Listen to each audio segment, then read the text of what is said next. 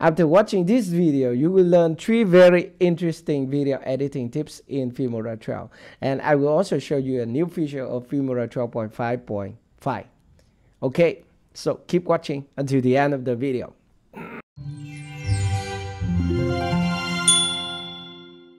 Hi guys, welcome to another tutorial on my channel. Okay, so today we're going to talk about Filmora 12.5.5, how to upgrade and all the new feature of this version.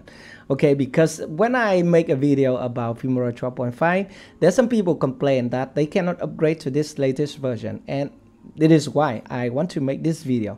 Okay, so this is just a simple process to upgrade to this latest version if you have a license of Filmora. Alright, so let's go to my computer screen. By the way, I'm okay with my bone now. After a serious accident, my bone was broken and now it is okay. The recovery is okay and I don't have to do the surgery. And now my hand is it's hurt. Okay, so I can move my hand. By the way, I have to be careful with my bone because there's a tighten belt right here, so I have to be careful with my shoulder.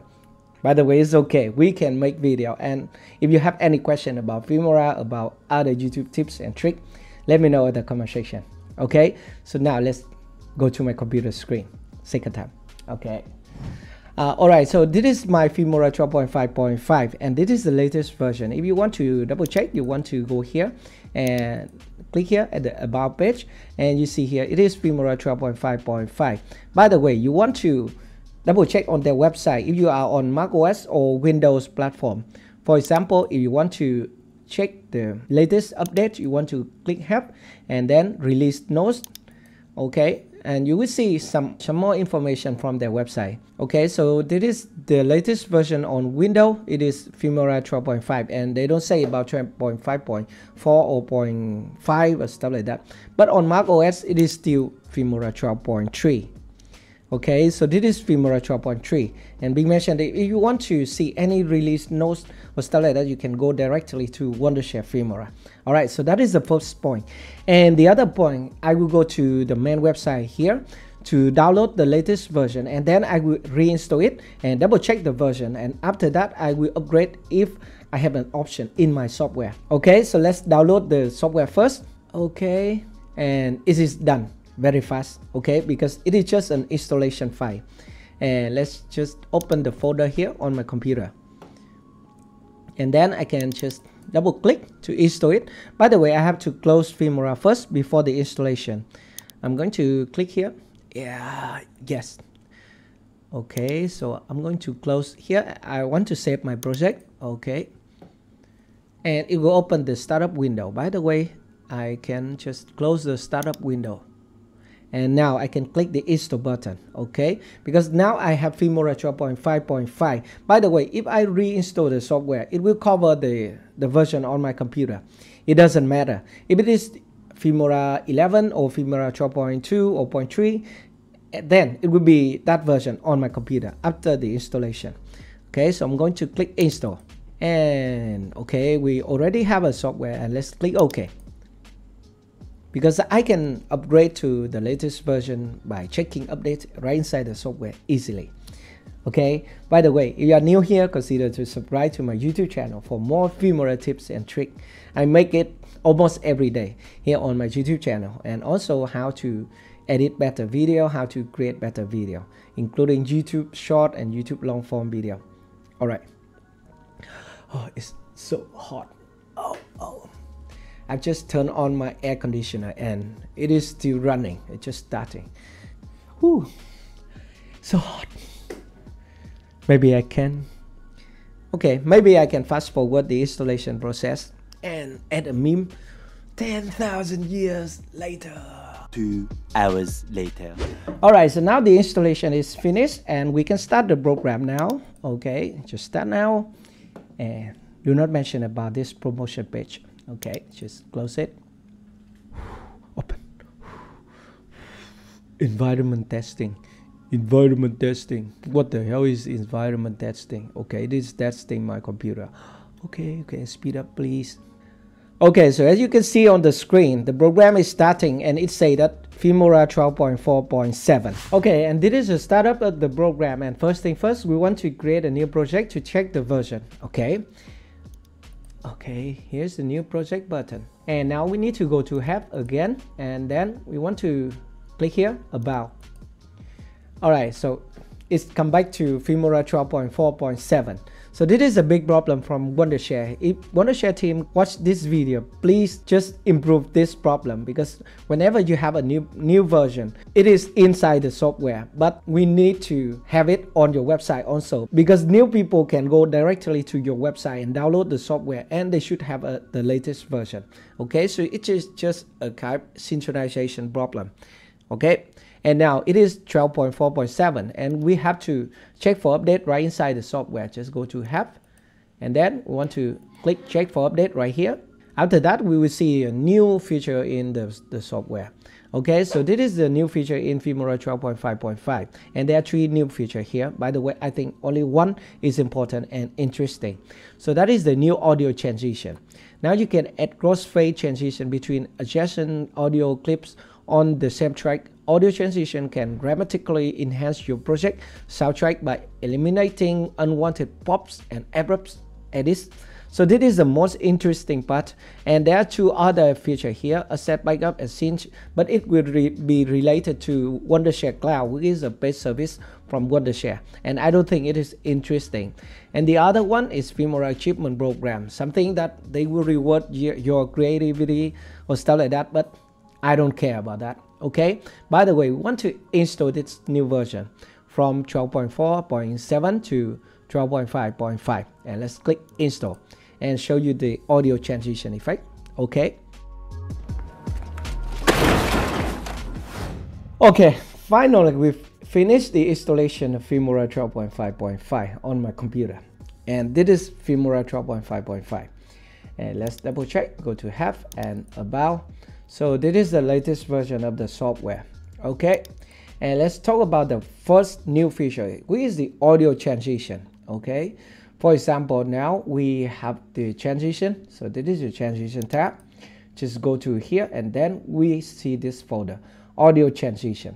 So we have 4 different transitions here. The first one, constant gain, and second one, constant power, and fade and fade. So you want to see or hear the difference. You want to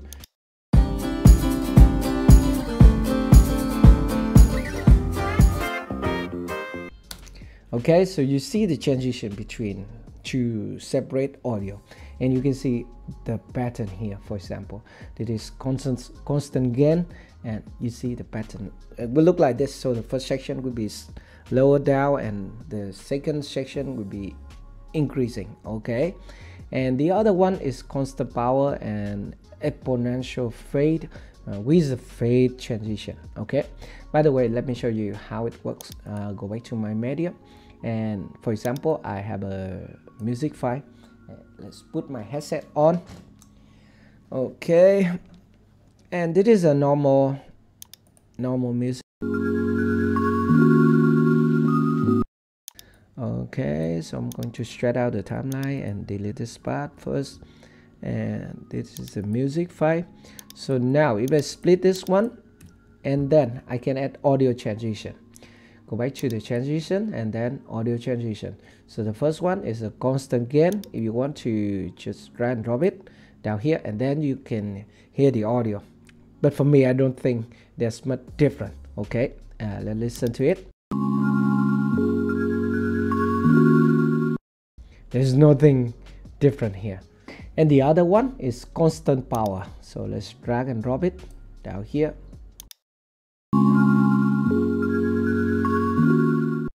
So it has the same power. And the other one is fade, something that we can hear. Exponential fade. Okay, just drag and drop it down here. And now it will lower down the volume of the first section and then increase the second section. Okay, something like this.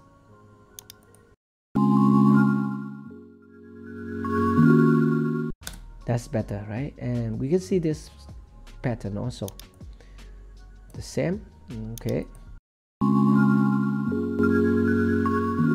Okay, so that is for the music file only. But if you have a video with the audio inside, you can also apply the transition for the video and the audio transition also.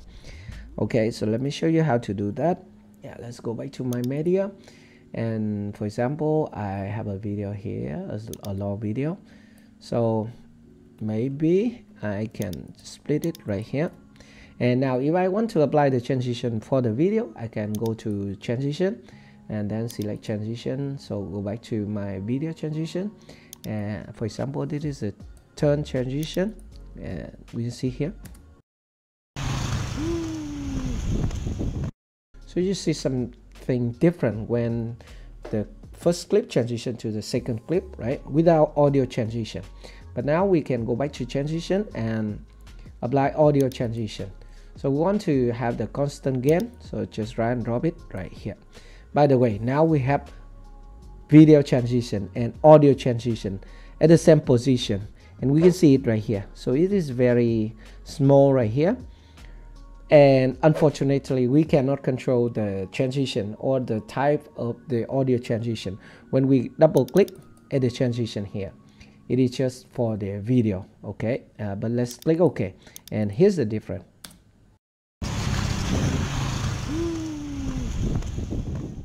So we have the same gain if we use this one, constant gain. And what if we use this fade one? Yeah, just replace here. So this is a fade transition for the audio. So it will low down the volume of the first clip and increase the volume of the second clip slowly, okay? Something like this.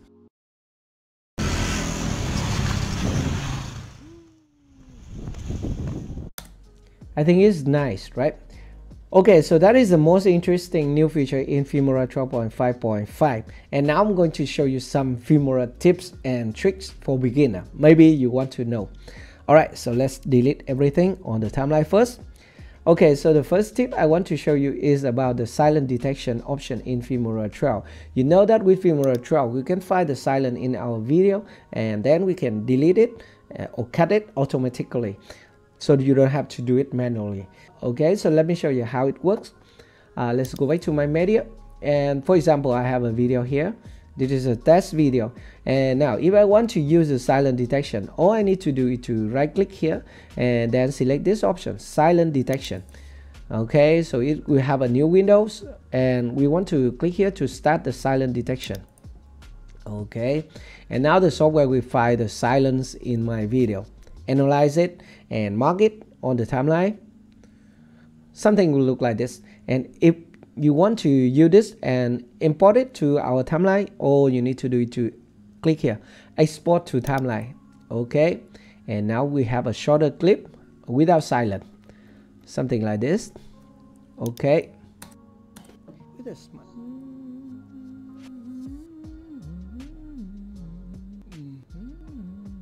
it's nice, right?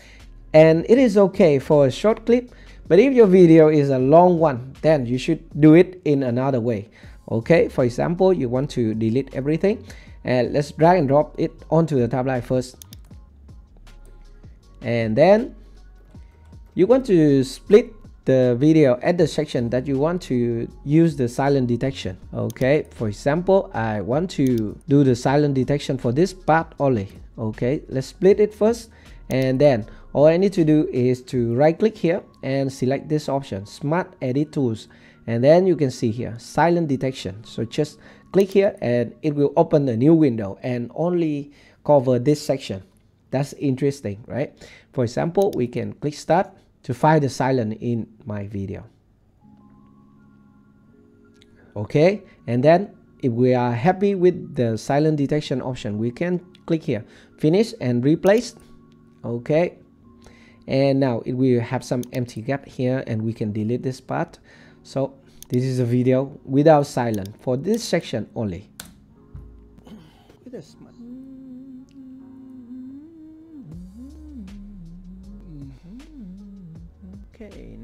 Okay, that's nice, right? So that is the first tip in Filmora 12.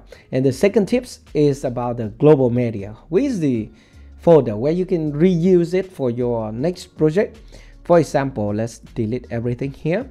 Okay, so for example, this is my global media. So this is a folder where I can reuse for my next project. I can just click here. For example, I have intro, meme, and sound effect, and music, and subscribe button, and short music, or stuff like that. Okay, so if I want to reuse any media, I can put it in this global media. So normally you have to import your media to the global media right here. For example, I can just click here, import media, and then I can select a video or an intro or subscribe button on my computer and put it into the global media. Okay, by the way, I'm going to click cancel. But what if you have the media inside the project media? You want to put it into the global media also. Okay, just go back to your project media. For example, I want to put this image to my global media. Now all you need to do is to right click here at the image or the video, and then you want to select this option, copy to global media, and you want to select the folder that you want to put the image into. Okay, for example, I can select the intro 2022, and now if I go back to my global media, yeah, here and intro, and I have the image here, I can reuse this image in my next project. Okay, so that is tip number 2 in Filmora 12. And the next tip is to generate an image from text. And I think it is an interesting AI option in Filmora 12, and you should use it also. By the way, when using this option, it is very difficult for you to write a prompt or a correct prompt to generate an image in Filmora. So this is how I do, and maybe you can do the same. Okay, so this is the AI image option. If I want to generate an image, a background music, or anything, I want to just click here to open the AI image. Okay, and now you have to write a description of the image that you want to create here. Maybe you can write it yourself, but for me, I don't know, because it is very difficult for me to write a request for the AI to generate an image. So normally I will use ChatGPT to write a prompt for me. Okay, for example, this is my ChatGPT. I would say, give me a prompt to generate a fancy office background, something like that. And then I'm going to press enter to get the prompt from ChatGPT. Okay, so this is the answer from ChatGPT. Create an opulent office space fit for visionary design, seamless merge with timeless elegance. Okay, and now all we need to do to copy this prompt. Okay, and then we can go back to Filmora and put it right here. And the next thing, you want to select a model here, freestyle or futuristic. Maybe I can select this model, futuristic. And hopefully in the future, Filmora will give us some more information about this model or some real life example, stuff like that, so we can know which model to use. Okay, but now we can click here, start creating, and wait a few minutes. Okay, so here's the image that is generated with Filmora and with this model, and I think it's nice, and we can download it first. Okay, so this is how I use the AI image option in Filmora 12. By the way, we have another AI to generate image from text with Leonardo AI. I also use it. You can try it also. For example, we can copy this prompt. Okay, and then go to our AI Leonardo, and we can generate. Paste the prompt here and generate. Maybe we have different image, because different AI will give you different results. Okay, so let's wait a second. Okay, so this is also the office, but it also look like the living room. So it is the same, similar to what Filmora create. Okay, so this is another tips in Filmora 12. I hope it is helpful for you. By the way, it's all for today's video. I hope it is helpful for you also. If you have any more questions about Filmora, let me know in the comment section below. And if you are new here, consider to subscribe to my YouTube channel for more videos like this. Thank you very much for watching, and I will see you in my next video. Goodbye.